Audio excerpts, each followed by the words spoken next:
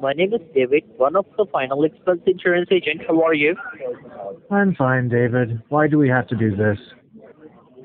Actually, sir, I am calling to let you know about the new state-regulated final expense insurance plan. How new is it? It's going to cover. Sir, it's a new plan. Well, you said new. Okay. How new is it? This month? Last month? No, in this day. So the plan was just released today. No, 1 hour later. So the plan was just released 1 hour ago. Yeah. I see. Do they release new plans every single day? No.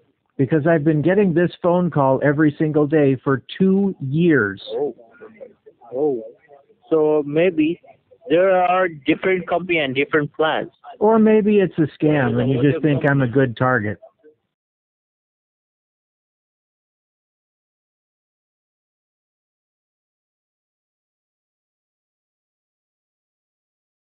Hello. Hello. Yeah, my name is Michael. How are you doing today? Fine, Michael. Do I know you? Actually, you don't know me, and I'm working for federal government. So we are the leading provider for home security. And just tell me, are you the homeowner or not? Federal government provides home security? Yeah, What kind of scam is this? this is a very big scam.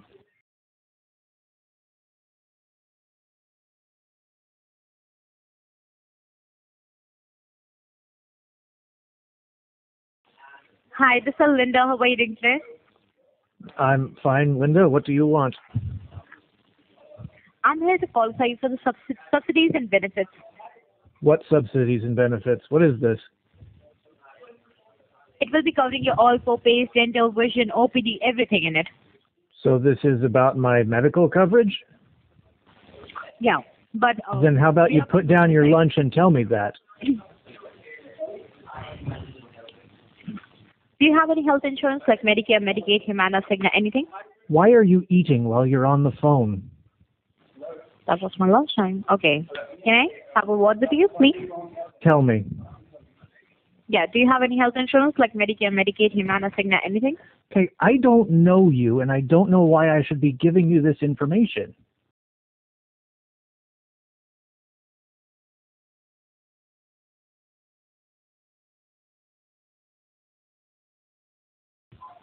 Hello. I hear you. What?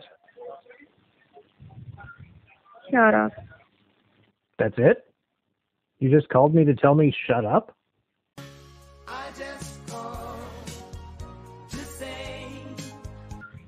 Shut up.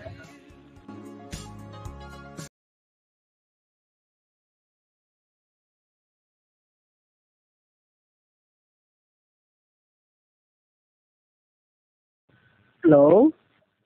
What? Hello? Hi, good evening. This is Aries from BRI Interviewing, and we were just conducting a short survey for the city of improvement.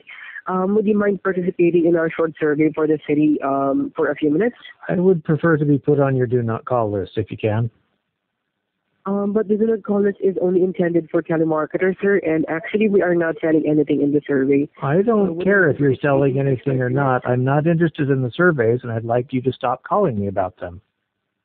But your opinions are highly important for the survey, sir, and so that you... Please put me on your do not call list. How many times I got to say it?